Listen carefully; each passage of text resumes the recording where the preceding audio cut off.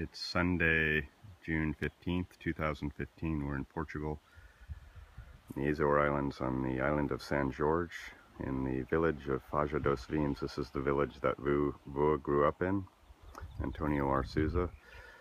Voa grew up on the same island down the way in a town called Madeiros. Voa's house still stands. It's an old stone house that's been refurbished.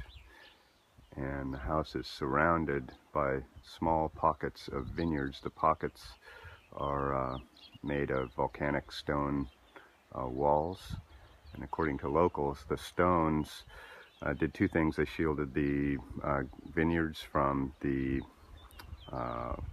winds, and also the stone retained heat and kept the crops warm.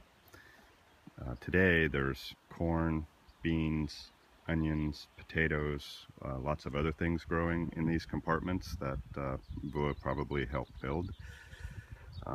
We believe the house was built by his father, and the house is still in the family, but it's still mostly vineyards.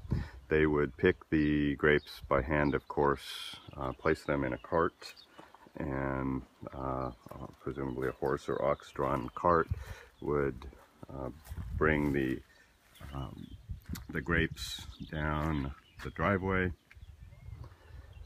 and the driveway eventually sloped down to the basement of Voa's house, and they would bring the grapes down in the cart to the basement, because in the basement there's a wine press.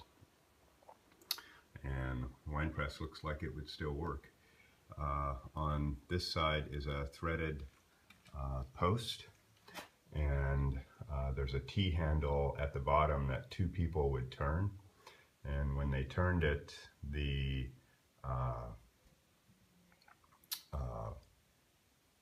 there's a missing piece of wood here that would press the grapes, and then the grapes would come out of the spigot.